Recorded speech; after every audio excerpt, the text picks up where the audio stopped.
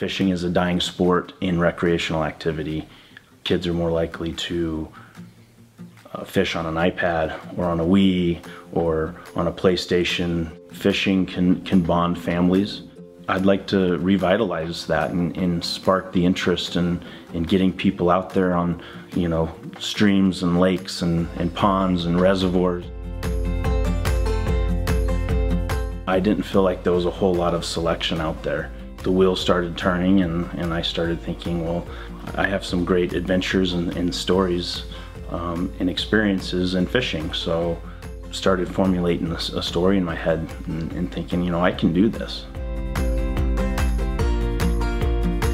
Self-publishing gave me more of a hands-on approach to writing the book and developing the ideas of the book. I felt that one of the only ways to make sure that the book was done the way I wanted it to was for me to be in charge of the ultimate outcome of that book.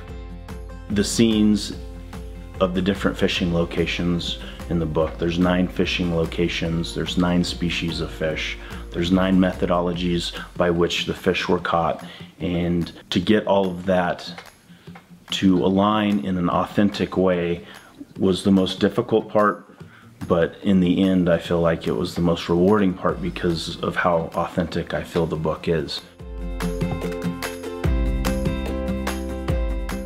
I got my girls together and I read it to them for the first time. I wrote the book for them, so I wanted them to be the first ones to listen to the story and I wanted to read it to them. It was a fun experience.